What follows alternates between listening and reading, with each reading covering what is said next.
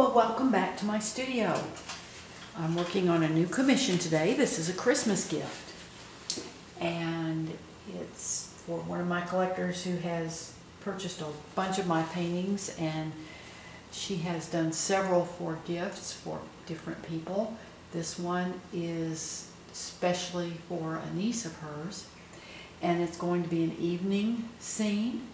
We've got the two cardinals here. I showed you a picture of the entire painting, and this is in the Adirondack Mountains overlooking a lake here.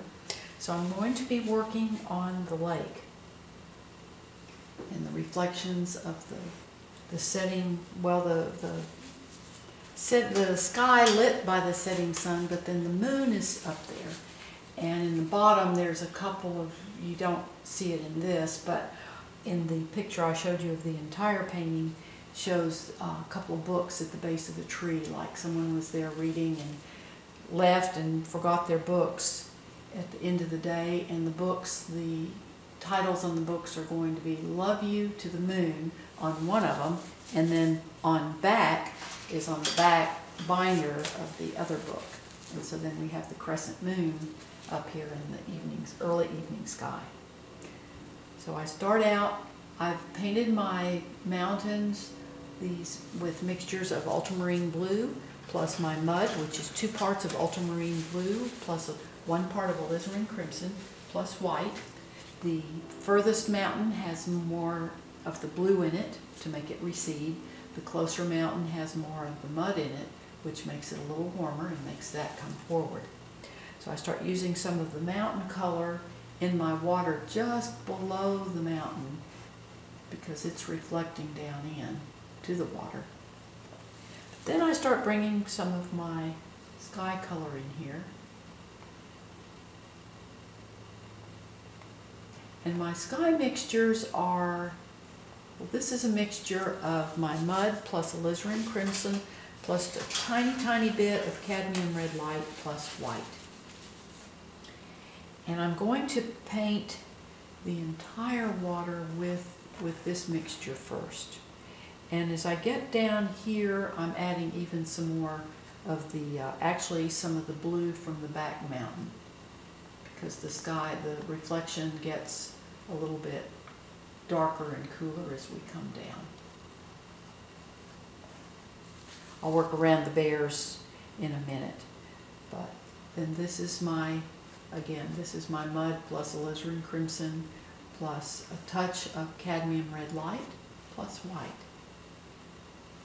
And these mountains will also reflect down in, but first I'm just working on the base color of the water, and I want to have the reflections of the moon and the warmer tones of the sky.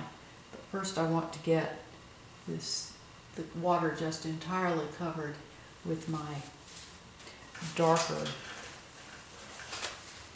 shades, and then we'll work the lighter into it.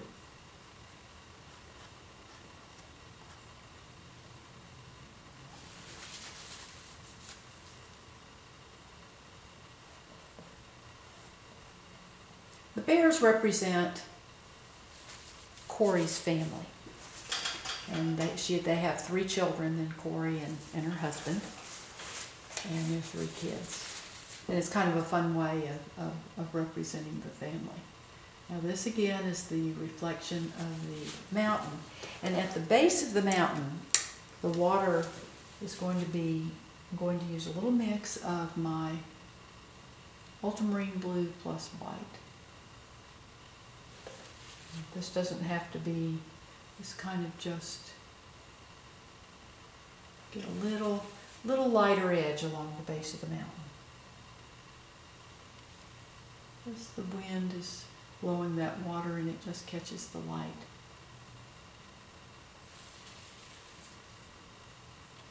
A little bit of my darker mixture in here. Now I'm going to start bringing in some of the warmer mixes. This is alizarin crimson plus, it's some of this color plus alizarin crimson plus a little cadmium orange plus white.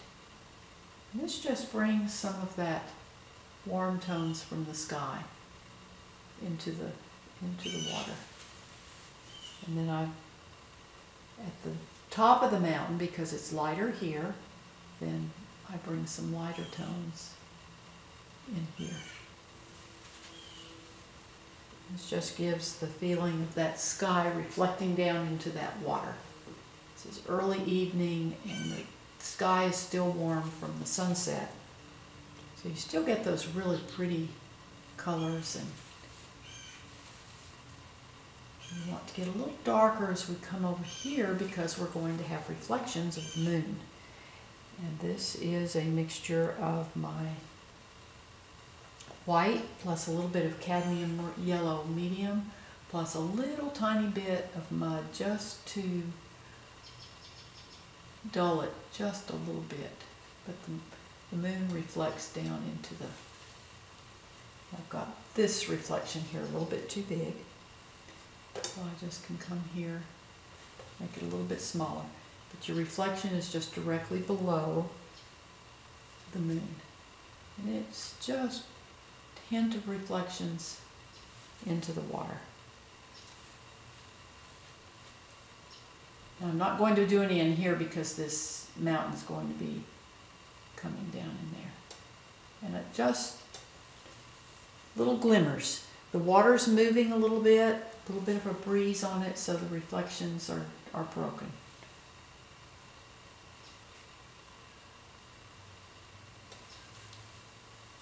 So that will give us our reflection of the moon into the water.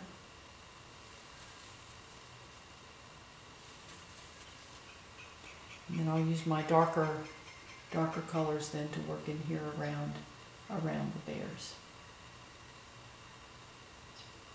This shows you how I do the reflections of the sky down into the water.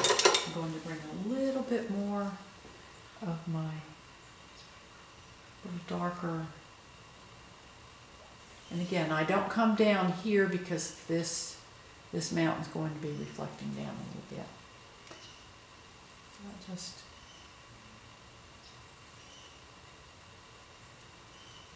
we come down here, there's going to be a little bit of this warmth coming in, a little bit down here. Then I'll have, along the top of this mountain, there's a little bit more of the orange, the lighter,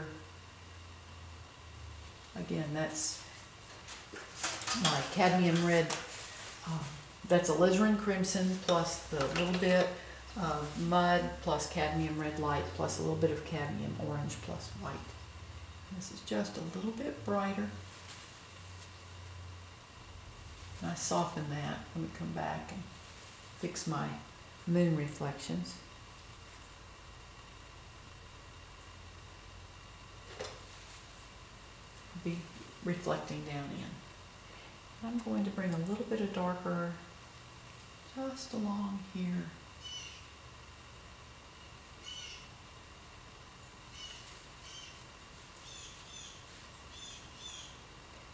Get my mountains in here.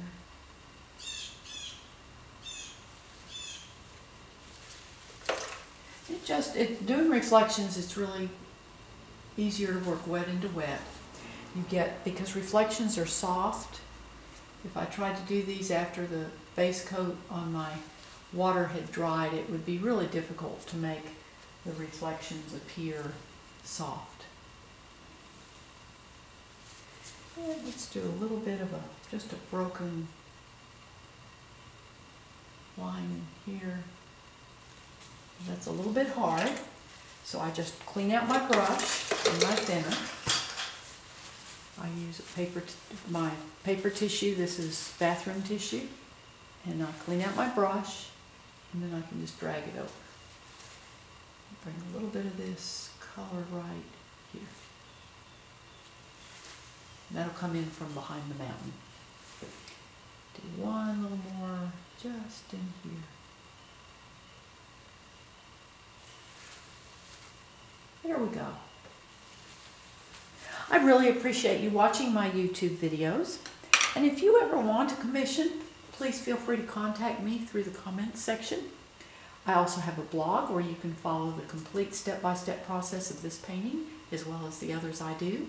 The link is in the description below. It's also on the final frame of the YouTube video, the address for my blog.